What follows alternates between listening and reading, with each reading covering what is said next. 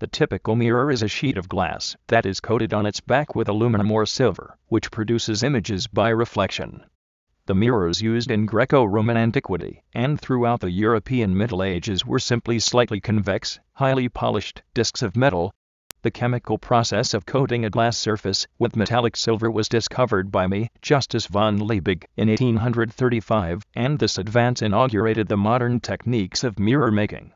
Hand mirrors were adopted by the Celts from the Romans, and by the end of the Middle Ages they had become quite common throughout Europe, usually being made of silver.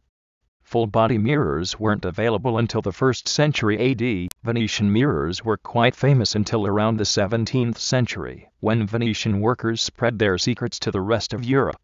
The 19th century saw the industrialization of mirrors. Thereafter, mirrors became very common and cheap.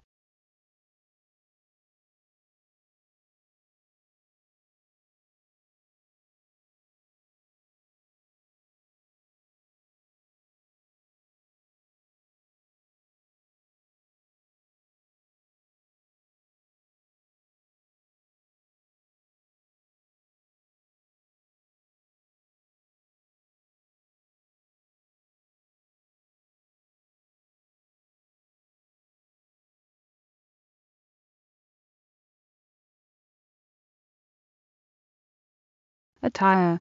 Safety goggles must be worn at all times while in the laboratory. Closed-toe shoes and long pants must be worn in the lab.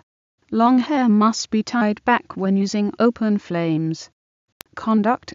Eating, drinking, and smoking are strictly prohibited in the laboratory. No unauthorized experiments are to be performed. Never taste anything. Never directly smell anything. Instead, waft a small sample to your nose. Always wash your hands before leaving the lab. Learn where the safety and first aid equipment is located. Notify the instructor immediately in case of an accident. Proper handling of chemicals and equipment. Consider all chemicals to be hazardous, unless you are instructed otherwise. Know what chemicals you are using. Carefully read the label twice before taking anything from a bottle. Excess reagents are never to be returned to stock bottles. Many common reagents are highly flammable. Do not use them anywhere near open flames. Always pour acids into water. If you pour water into acid, the acid may splash. If chemicals come into contact with your skin or eyes, flush immediately with water and consult with your instructor. Never point any container that you're heating at yourself or your neighbor.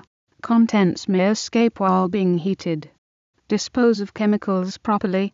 Unless you are told otherwise, assume that only water may be put in the lab sinks. Clean up broken glassware immediately and dispose of it properly. Never leave burners unattended.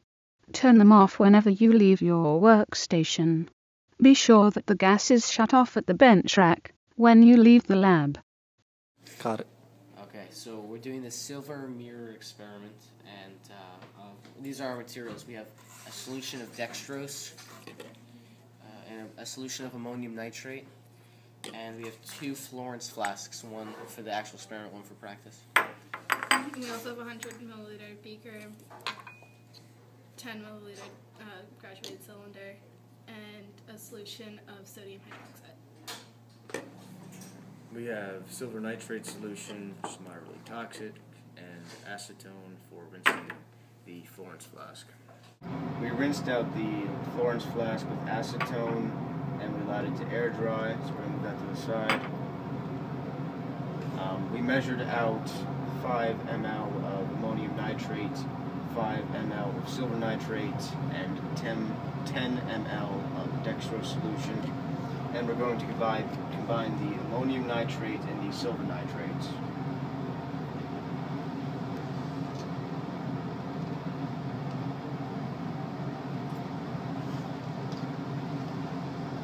Gently mix. And then we add the dextrose solution.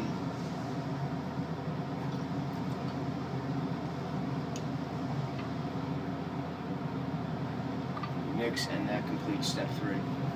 So the solution that Michael created, I'm going to add to the flask.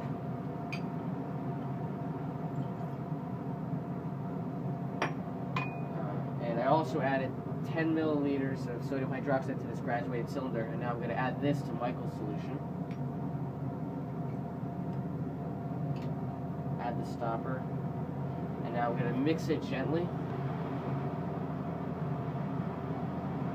And now I'm going to rotate the flask like this so the solution covers every side.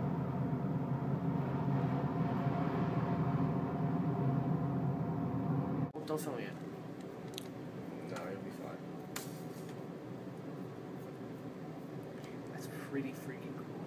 So this is the final product. It is a silver mirror. And so to get rid of the solution inside, you will pour the solution down the drain and put the running water on that. And then you will rinse the flask with distilled water.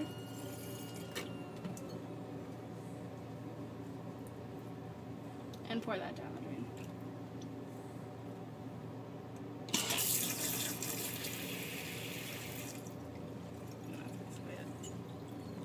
Now that we have this finished product, all that's left to do is clean up the materials.